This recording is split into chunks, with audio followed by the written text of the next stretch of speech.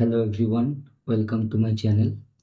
Today I'll show you that we have a confusion when we swallow that um, chewing gum. Is it harmful or not? Now chewing gum, say it is contain that rubber-like substance, okay, and added sugar and that flavor is there, but mainly it is a rubber-like substance.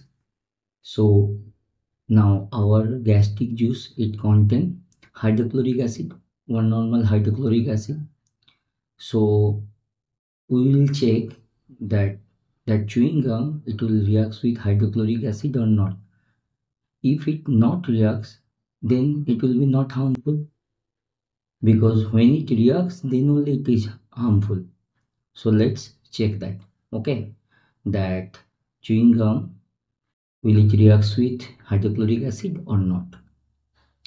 Now, as a hydrochloric acid source, I use that muriatic acid, that which we use for cleaning purpose. I take that muriatic acid in this test tube. Now, chewing gum source C, I take that happy dent. Okay. Now, over that happy dent C, there is a sugar coating. Now, when we chew it, that coating that dissolve. Okay.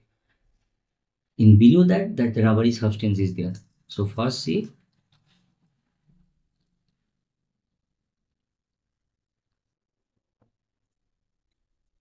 I'm chewing it because I have to remove that sugar coating.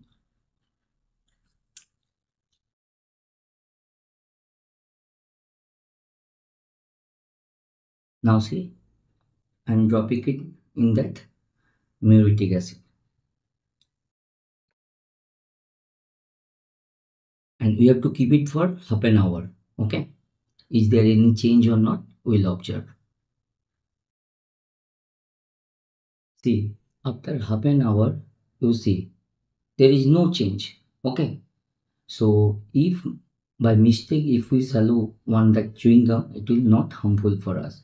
But if you consume more, then it will accumulate in our body, then it is harmful. But by mistake if you swallow one that chewing gum, it will not harm, because it will not react with that hydrochloric acid. See, no reaction takes place. It remain as it is. Okay, see, no reaction.